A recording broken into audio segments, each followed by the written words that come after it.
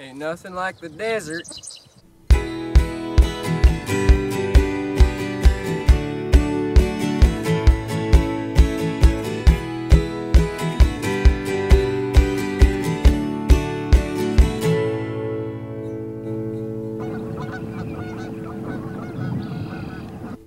Today, we're heading to Wisconsin's desert, a SPringGreen preserve. The preserve is located in Sauk County in the southwestern part of the state.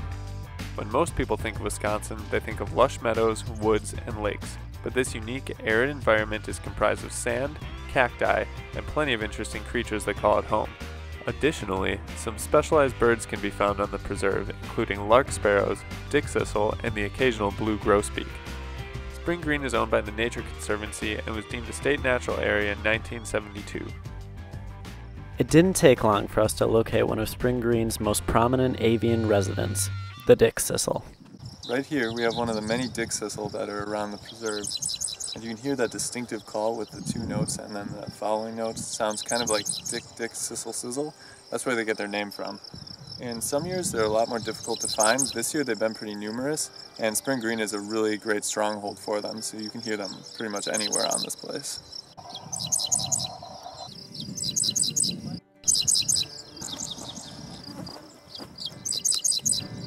Dickcissels are sparrow-like grassland birds, identified by their brown, black, white, and yellow coloring and distinctive call.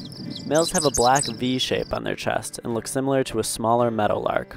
Dickcissels may make irregular movements outside of their normal breeding range to suitable grassland habitats, which can drastically change their yearly abundance. They can flock in the thousands when preparing for migration in the fall. In the winter, there may be flocks of Dickcissels in the millions. If one does stray away from its normal range, it is not uncommon to find it flocking with house sparrows. The distinctive call of the Dickcissel was one of many bird noises we heard on the preserve. So probably the easiest way to find stuff around here is by call.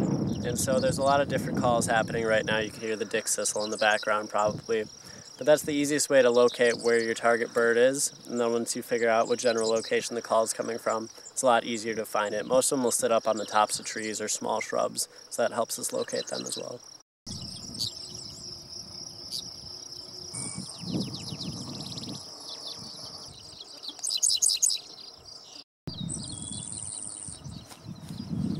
With many of the birds perched up and singing, it didn't take us long to find another one of SPringGreen's specialty species.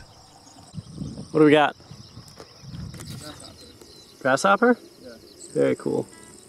So out here on that stick, we have a grasshopper sparrow, and you can probably hear them in the background of some of the other videos. They make a click click and then high buzz noise. So that's partly where they got their name from, their grasshopper-like call, but a lot of their diet also consists of grasshoppers. So perfect name for this little bird.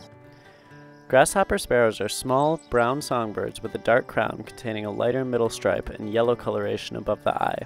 They are perfectly at home in SPringGreen's arid grassland. They are ground nesters and make their cup-shaped nests out of grass blades and stems to help camouflage the nest site. There are 12 subspecies of grasshopper sparrow, with 4 of them breeding in the United States. The grasshopper sparrows seem content to stay in the same territory on the preserve, but one other sparrow species was constantly on the move, the lark sparrow. The lark sparrow, identified by their facial markings, dark chest spot, and white-tipped tail, live in open fields with poor or sandy soil and small trees and shrubs. These birds eat both seeds and insects. Unlike most songbirds, lark sparrows will actually walk along the ground as opposed to hopping. One of them even walked on the path just a few feet in front of us. In Wisconsin, lark sparrows are rare. However, in SPringGreen, they are one of the most numerous birds during the spring and summer. Lark sparrows also use the white on the tip of their tail in courtship displays, which the males fan out to help attract females. While the birds on the preserve were extremely cool, some of the other local flora and fauna caught our attention. So this is something I'm really excited to share with you guys. This in SPringGreen, we're out here in pretty much Wisconsin's desert. We have sand. Something really cool that we have are prickly pear cactuses. This is one of the few places in the state that you can actually find them. While the cacti were indeed fascinating, it was the diverse insect life that was truly impossible to ignore. Well, it's a pretty nice day to be out here. It's not too hot.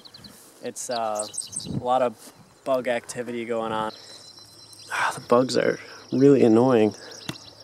All up in your ear and face. From gnats to butterflies to grasshoppers, it seemed that everywhere you looked there was a different type of insect, including one type that a small but dedicated group of Wisconsin area enthusiasts are eager to find each year. It's tiger beetle. Tiger beetles are known for their ferocious eating habits and incredibly fast moving speeds. Larvae live in a burrow and wait for insect prey to move nearby before quickly lunging out of the burrow and dragging the prey back down to the bottom to be eaten. Adult tiger beetles are incredibly fast. Some have been known to reach a top speed of 9 kilometers per hour or 125 body lengths per second. Wisconsin is home to 16 species of tiger beetle, and SPringGreen provides habitat for 9, possibly 10 of those species. While looking at the tiger beetles, a classic bird of open fields caught our attention, an Eastern Meadowlark. Eastern Meadowlarks are not actually members of the lark family, but are actually members of the blackbird family. They sing a variety of different calls, and males typically have 2 mates at a time, sometimes 3. They can be distinguished from western meadowlarks by call, and from Dickcissel by their longer bill, short tail, and rounded wings. We also encountered an indigo bunting, a bird that looks very similar to a blue grosbeak. Some of the differences between the two species are the indigo bunting's smaller stature, thinner bill, and lack of rusty wing bars. Near the indigo bunting, we were able to locate another colorful bird. Orchard oriole. Orchard orioles are the smallest oriole species in North America.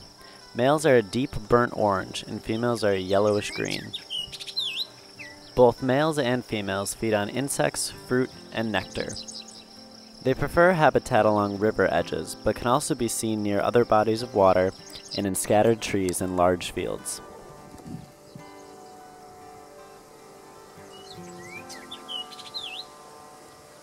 SPringGreen is one of the most unique places in the state of Wisconsin.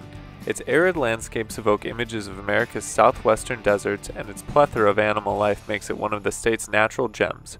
Thanks for joining us. We'll see you next time on Badgerland Birding.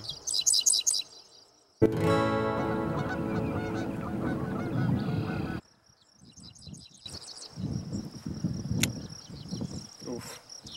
Bug in Bug in the ear? Yeah. Yeah.